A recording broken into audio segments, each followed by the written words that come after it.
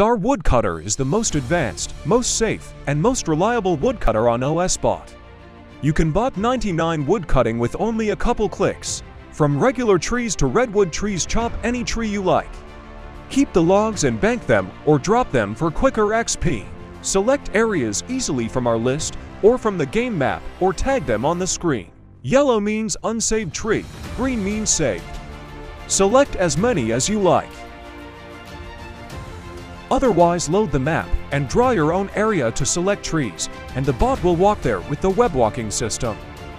Once you fill out the setup window, the map appears. Drag your mouse to move around the map, hold and draw a box of trees, and then select Start Bot.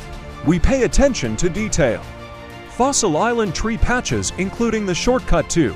You have special settings such as collecting bird nests, random mouse profiles, mouse off-screen like a human watching movies, and many more.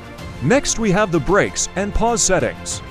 For better results with botting, you can use the built-in scheduling brake manager. You can choose a range of numbers for randomization. You can choose how long to bot for and how long to stay logged out for.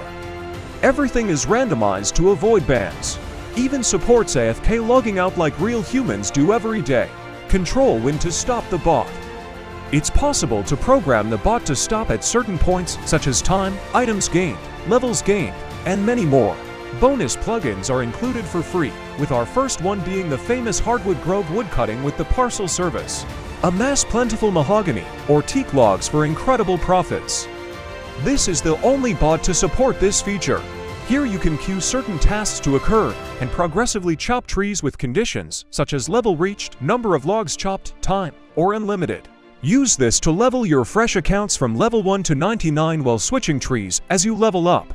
The quickest way to 99 is to do trees until 15, oaks until 30, and willows until 70, teaks until 99. This bot supports automated mass farming via CLI. You can export the settings via the top left menu. It's also possible to save and load profiles for easier access. For more information and questions, join our official Discord channel.